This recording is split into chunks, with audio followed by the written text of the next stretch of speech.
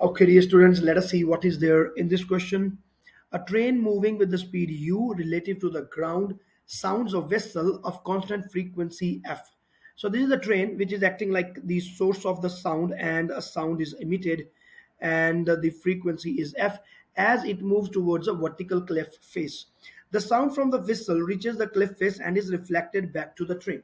The speed of the sound in stationary air is c.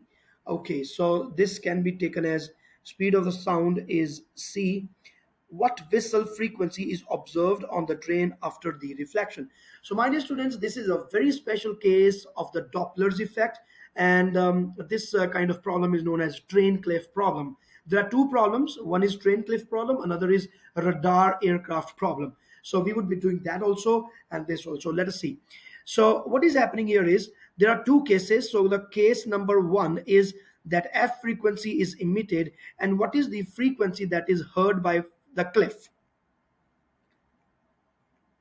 So this frequency is f dash. So now f dash is again emitted by the cliff, and the receiver is now, the train is now acting like receiver. So this time it is going to receive f double dash. So the frequency in the starting is f, and then it is received here as f dash. It is again emitted by the cliff as f dash, and it is recorded by the train as f double dash. So we want to find f double dash. So my dear students, as we know the formula, so f is given as f into um, v minus the velocity of observer divided by v minus the velocity of the source. So this is the formula that I use, and in many other questions for the Doppler effect, I have explained it really well. So you people can just refer to those videos in details, and you can see like why are we using this and how are we going to do this. So in this, what happens is like we just take one direction as positive and another direction as negative, and we just substitute the values with the sign convention. Everything falls in place.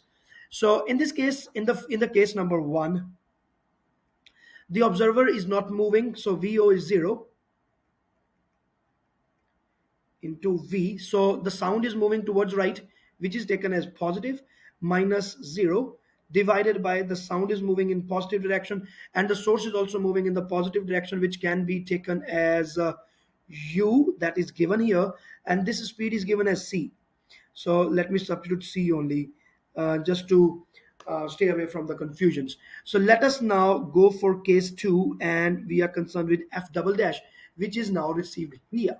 So f into, so now I changed my sign convention for this case 2, no problem at all. So we can do that. Okay, so now I choose this sign convention, that this side is taken as positive, this is taken as negative, although you can do anything. So now the sound is also moving like this. So we have taken the direction of the sound as positive, so it would be plus c, um, minus, but now the observer is moving in the positive direction, so it would be negative u divided by plus c minus the receiver, the source is not moving, so this will become 0. Do you get this thing, my dear students? The only problem that you might have is the sign convention. I will show you, if you are not going to change the sign convention, even then you are going to get the same equation, like f double dash is equal to f into, um, don't get confused, just keep it like this.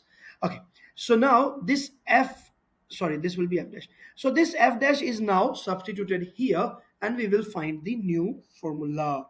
So f double dash is f dash, I'm writing this now, f into c divided by c minus u into c plus u divided by c, thereby c and c get cancelled out, and a is the answer.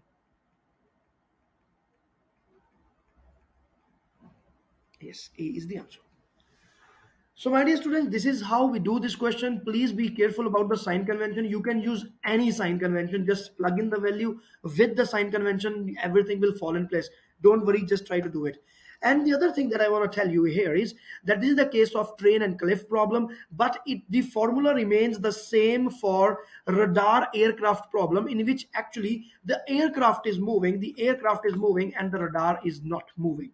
Even then the formula remains the same, so a will be the answer for that question also.